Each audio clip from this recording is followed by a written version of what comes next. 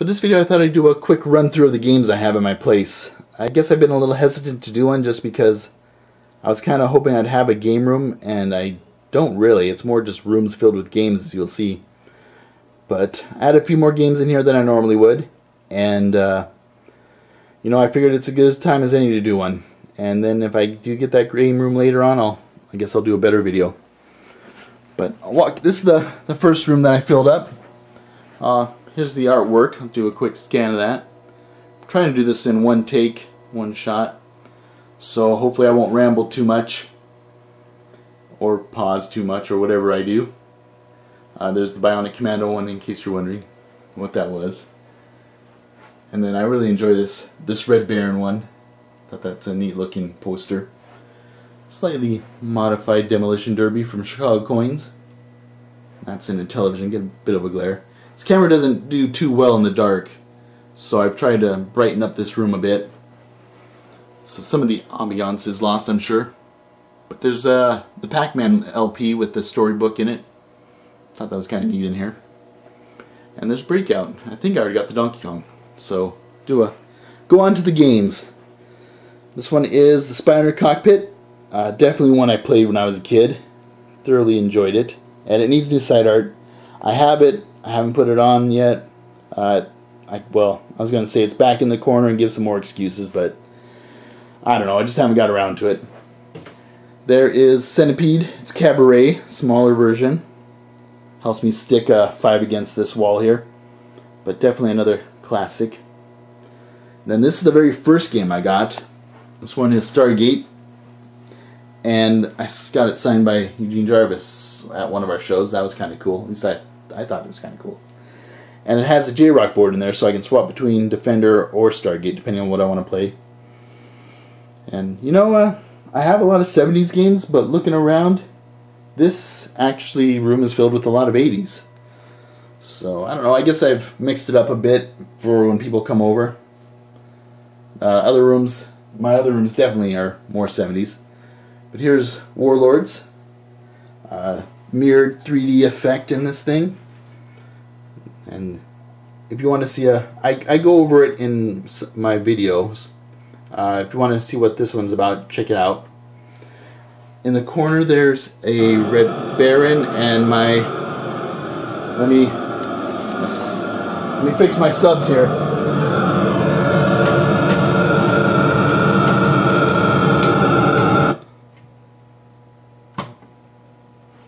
Sorry about that, my sub was acting up. I don't remember where I was either, but I'll just go on. I think I was talking about the Red Baron. Great little vector game from Atari. Love the way the plane feels. And next to that is my Neo Geo, one of my newer cabinets. And Puzzle Bobble Metal Slug definitely gets play. Not one of my favorite cabinets, but it is definitely played when people come over, so I keep it around. There's some cartridges for it. Next to that is my 1-pin, and that's a Target Alpha. Enjoyed the artwork on this one. Sci-fi, kind of 50s style, and it's a fun game. You try to hit those targets in the back, all 10, and you got 5 up front. But it's probably a little loud to have in this room, but I played anyway. So here's the one that was causing the trouble. This is my subs out in my hallway. And Atari's first, close the coin door there, first dual monitor game. I've done a video on this one too. But there's the authentic submarine controls there with the steering wheel, I'm sure. That's the one in my hallway. And this is my workroom. Yeah. Start out with the Asteroids. Still probably my favorite arcade game. I do enjoy Asteroids. I'm not really good at it, but I do enjoy it. And it's a pretty nice example of it. Kind of shoved in the corner. There's the video music next to it. And then I have 2 Midways. Blue Shark and Seawolf. And I just really enjoy the artwork they do on these Midways. Full side art down the side. in the front too. And just did a great detail. You got your harpoon gun on this one and the periscope on the Seawolf. Yeah, just pretty creative. And then behind me is my Cinematronic ripoff, which you got to try to protect your fuel cells from the space pirates. Great two-player game, lots of fun, and yeah, definitely one I like. Here's my work area. I was working on a gunfight in Space Invaders of a friend yesterday, so it's a little bit of a mess. Got some monitors up there, not more than a little bit. Oscilloscope underneath that flap there. Signal analyzer. So random tools. There's a Space Invaders board there. But yeah, yep, like I said, sorry about the mess. It just gets used. And that's my workroom. So 4 games in there. Let's go out into the living room. And I'll start over here with my gunfight. We'll go to the other Midway game. 1975.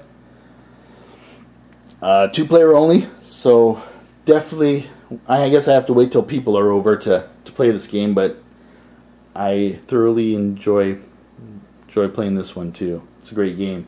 Lots of fun.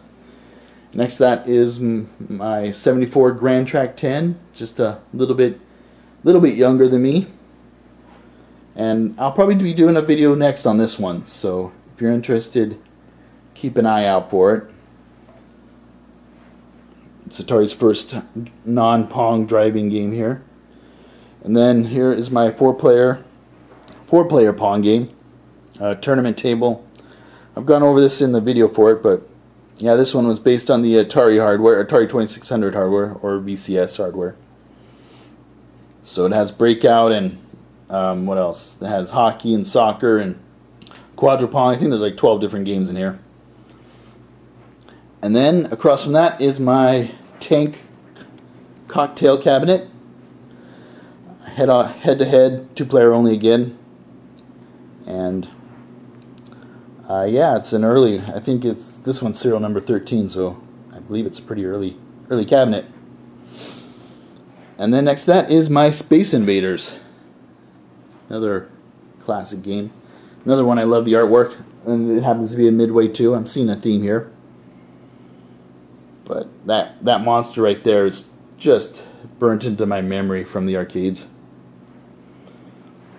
And this one has the Braze multi-game kit in it, so I can play like 8 different games in there.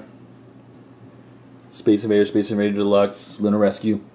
Bunch of good ones. Definitely a good kit to have. And here's my other newer game in here. This is trying to remember the year. I think it's 89, maybe 88. Anyway, it's an Assault, Atari Assault. And yeah, got a new CPU on this. Control panel, CPO, I mean. No wonder that didn't sound right. And yeah, it's looking pretty good. Needs a little more work. Once they do the regular artwork, or once they fix that artwork, that'd be great. And then going down here, I have a Drag Race by Key Games. Not one you see too often. I've been planning to do a video on this one too. I just haven't figured out how the best way to incorporate the tacks into the video. So once I figure that out, I'll be doing a video on this one too. But same cabinet as Sprint 2. So yeah, next to that is my 74 Ping Pong. Definitely a unique cabinet, and I think I heard there was only like 250 made, so pretty rare. And I don't know, kind of a crown jewel of my collection, I would like to think. Next to that is its later offspring, I don't know what you call it, from 1978. It was their later attempt at doing video pinball. This is Video Pinball, which is one that I just did a video on, well, about 2 months ago now. But definitely a yeah, they've come a long way since that one to this game in 4 years. And then next to that is my Hustle, and this is kind of like what, like my mind just went blank. Sorry guys. The motorcycles on Tron, where you're zipping through trying not to hit each other's tail, and this one has little points that appear. So you also have to race for the points, and whoever gets the most points wins. So there's my pachinko next door to that, and some cartridges. I have some Atari cartridges there, and television and stuff. Oh, there's some toys from 70s and 80s too. But next to that is my Mega Touch, the bar games trivia. Another one that seems to get played during parties. And there's my 3-slot rotary phone, payphone also. So, oh, ran into a stool. And then the last one is my other Cinematronic. It's Armor Attack. And another great co-op, or solo I guess, but I like them co-ops. Vector game.